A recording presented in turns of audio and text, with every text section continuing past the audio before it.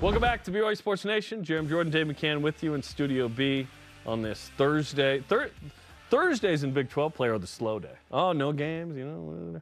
It's never slow, though, when you're in the Big 12. We had games last night. We got games coming up on Saturday. Yeah. And to talk about them, we bring in the voice of the Cougars, Greg Wrubell. Greg, 4 games into Big 12 play. How's it been so far for you to these new venues, new teams? It's been pretty fun so far watching the games. It's been as enjoyable as I would have expected it to be. And by the way, without any coordination, Navy, and Navy today. That's how we roll here. Thursdays are Navy. Thursday.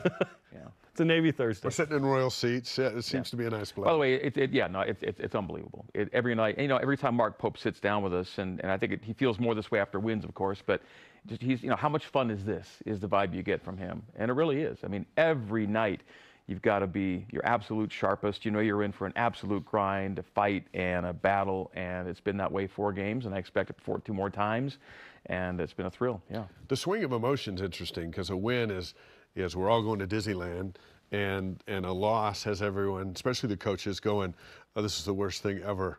And it's just a separation of a couple of points with the same guys. But it's a different feel to me, Dave, from WCC days.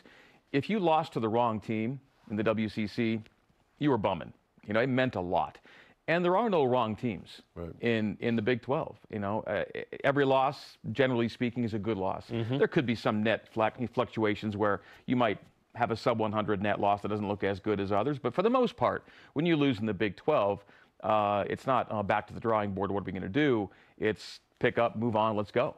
It's that good a league. And so it feels different that way. In the WCC, it was much more risk than reward. Yeah. The risk being you lose to the wrong team. Yes. And in the Big 12, it's much more reward than risk. You're rewarded even sometimes in your setbacks because of how good the competition is. At the end of the regular season last year, BYU loses, around then to Pepperdine, and I said, the good news is that will never happen again. What just happened is the unexpected loss on the road. Now, if you went on the road, you probably had to upset somebody. But this BYU team, since net has come out, has been in the top 5 the whole time, yeah. Greg. This has been a really impressive run, and I don't think BYU is going to fall outside the top 30 in net the whole time. There'll be a quad 1 for everybody. Which, taking maybe fast forward just to a bit of a discussion we might be having here in a minute or two about, how do you make the NCAA tournament out of the Big 12 in terms of what record gets you in. I think it's less about record. Let's look to last year, for example. A 7-11 West Virginia team got in over an 8-10 Oklahoma State team. Oklahoma State finished ahead of West Virginia in the standings, but West Virginia was a top 25 Ken Pom and net team. Oklahoma State was in the 40s. So I think even now we'll look less maybe at the record. Is it 500? Is it unfair? And where do they stand still in those net and Ken Pom rankings? Because West Virginia showed at a 4 games under 500.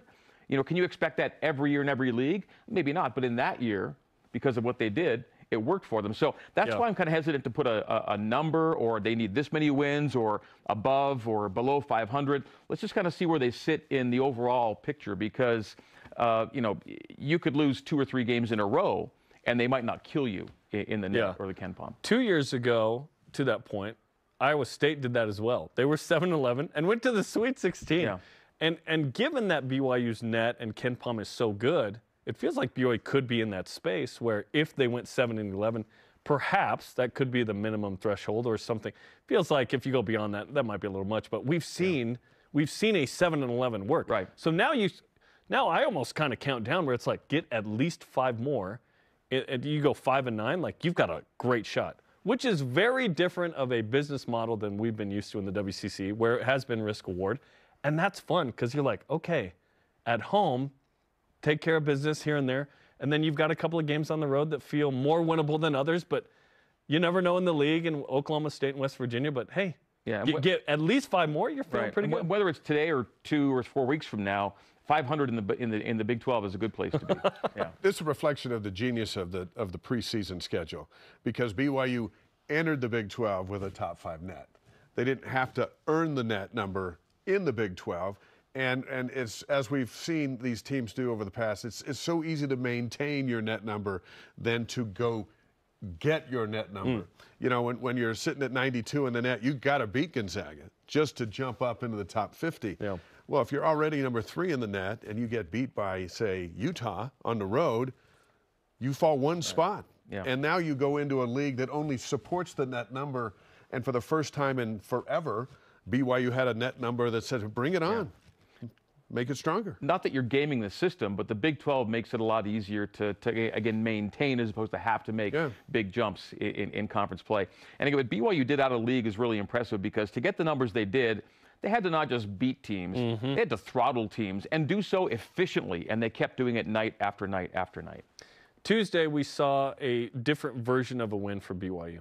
Yes, they had the threes. Yes, they had the assists. They got to the line a lot. And this was something that you had tweeted about that was a big focus was, wow, the foul disparity and the free throws were an issue. And to me, I was like, this is not sustainable to have success.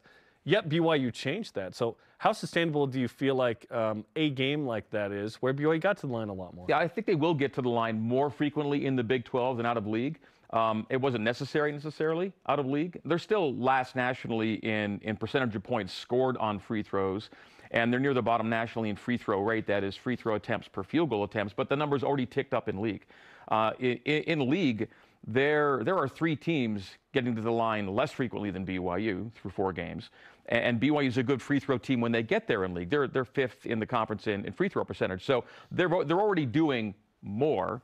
They don't have to do a ton more, but they're doing a little more because the whistle's different, and they're getting used to it. They're learning about the whistle in the Big 12. It's a very downhill league, and BYU's not as downhill a team as others, but they can still do it.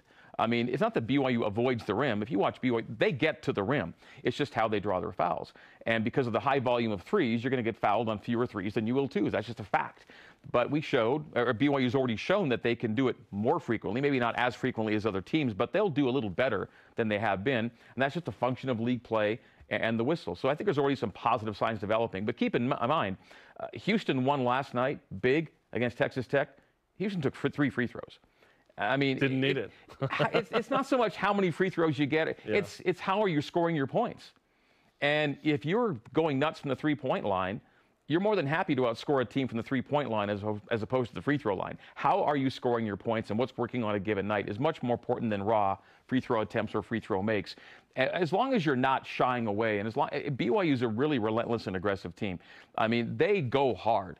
And as a function of going hard, there will be nights where you have higher free throw nights. And until the very, very end of the game, BYU was the better free throw drawing team against Iowa State. Got some late free throws that were inconsequential. But for the most part, BYU held and managed that category. At the same time, they were outdistancing themselves from the Cyclones from the 3-point line by a wide margin. It was a really good match for BYU, too, because Iowa State's profile was they'll give you the 3 look, and that's what BYU took advantage of because that's who BYU is. Those foul shots are an indicator, too, of what kind of game we're going to have. Is it going to be 57, 52, or is it going to be 90 to 70? Because these teams, like Iowa State, came out and tried to be so physical. And they spent time moving their bodies around and throwing elbows and fighting. There were a lot of hard fouls, and Richie Saunders got, decked on a stupid foul from Iowa State. But that was the mentality they brought in, was like, let's do what Cincinnati did. Let's try to push BYU to the edge physically. But you can't do that when you're behind. And so BYU hits those threes, and they're still trying to be physical. Now they're down 10, and they're not even quite sure who to guard. Yeah, and BYU is a hard guard for everybody. They're a hard team to defend. The way they move the ball, where the passes can come from, just the sheer volume of threes and being out to so many good shooters. Everyone takes them, and everyone can make them.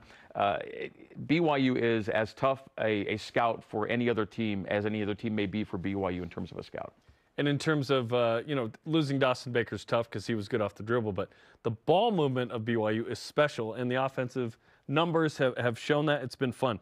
Texas Tech, coming off a tough loss where they lost big at Houston, but that is going to be a tough game in Lubbock. What do you expect in that matchup in the next one? Yeah, teams don't shoot a lot of free throws against Texas Tech. They're one of the top 10 teams in the country in lowest free throw rate against, and they're bottom 10 in terms of percentage of points scored on them against free throws. So don't expect this to be the night where you shoot 30 free throws, not against this team. Again, Houston shot 3 and still won big. What Texas Tech does, similar to Iowa State, not to the same extent, is they allow a lot of points on threes, and they allow a high 3-point attempt rate. And so I know a team that likes that. Yeah, so this week is actually a good matchup for what BYU does and does really well in both Iowa State and Texas Tech. We'll see how it plays out on Saturday. We can eat an inside game on the road. It seems like every team does. Where's Foose at with his hamstring? And is he expected to play on Saturday? Yeah, I think the chances are actually not terrible because Tuesday in our pregame chat, Coach Pope was ruling Foose out, and then a few minutes later he's out there warming up and in uniform. You know, Trevin Nell was in sweats, so you know when I talked to Coach Pope, yeah, we're not going to have Trev, not going to have Foose tonight. And then Trev's in sweats as we expected, but then there was Foose warming up, went through the entire warm up and was and after the game, you know, even Coach Pope said, oh, I was a little bit surprised that he actually felt like I could do this, but he said, man, if I can get through this game, if I can somehow get through this game and not have to use him, that's what I'd like by a few more days. And so I think, you know, you buy a few more days and maybe Foose is more likely to see the floor Saturday against Texas Tech. We'll see. And hopefully Trevin Nell as well. Yeah, well, the good thing I think with Trev is they ruled out a lot of the really bad stuff that could have happened as a result of the injury. So it's not as bad as they thought, and so more short-term than long-term, and that's great news. But man alive, let's just go back and applaud BYU for doing what it did against Iowa State with essentially a 7-man rotation. Yep. I mean, that's losing Foose and Trevin for that kind of game, any game in the Big 12, that's going to be a hit. But they didn't take it like it's going to be a hit. Let's go, let's pick it up, and everybody came to play, and they really needed that against Iowa State. And so I'm just so impressed by the fact that they can lose 2 really key players and win a game going away against that team. Again, you don't do that against Iowa State. I mean, we've already talked, it's been on Twitter, et cetera, but TJ Otzelberger had never allowed 87 points in a game at Iowa State. 81 was the high over 2.5 seasons. You know, and you don't get 21 assists against Iowa State. You don't even have as few as 11 turnovers against Iowa State. BYU did all those things. So what's the most impressive number? I don't know. Is it 87? Is it 21? Is it 11? They did all the things no one does against Iowa State, and they did it without 2 really important players. I mean, what a huge accomplishment. Yeah. Big time, winning the Ezra Taft Benson Bowl. He got his master's there. That's big. BYU won the Benson Bowl. And the hotel game, you know, Marriott versus Hilton. Yes. And so the BYU will be at Hilton here in March.